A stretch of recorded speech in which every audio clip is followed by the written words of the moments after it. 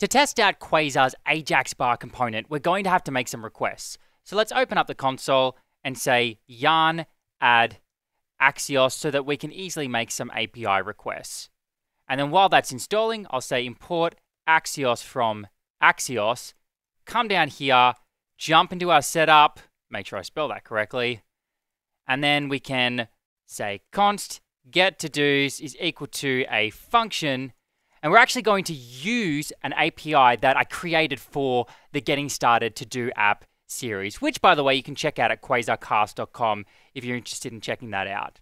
But anyway, let's say return axios.get https://to-do-api.quasarcast.com/to-dos. So this is basically an endpoint that's going to fetch us to-dos. I'll show you what it looks like. It's going to give us nothing at all because we haven't created any, but it's a great way for us to test out an Ajax request. Cool. Now I can come down here and say return get to-dos, like so, and now we can actually use this function. Scrolling up, let's start using the Ajax component. QAjaxBar, that's the name of the component, and it's literally all we have to do to start using it. Just use the component straight away. And now we can come in here and say Q-button, give that a label equal to get to-dos, and we'll say at click get to-dos. Save that, refresh the page here, and now let's see what happens when I click on get to-dos. There we go, we get this Ajax bar showing at the top. Really, really cool. So it's automatically going to hijack any Ajax request that our application does and show a bar at the top. Super, super handy, and we virtually wrote no code. That's literally all we had to write to get that working. Now, let's try styling it a little bit. First of all, we'll change the color equal to secondary. Save that, give it a go, and now we get a slightly different color there.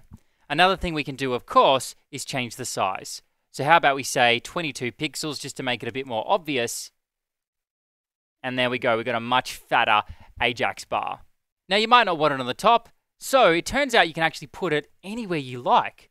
You can put it on the bottom. You can put it on the right side, which is really cool. I've never actually seen this before, but nice to know that it's possible.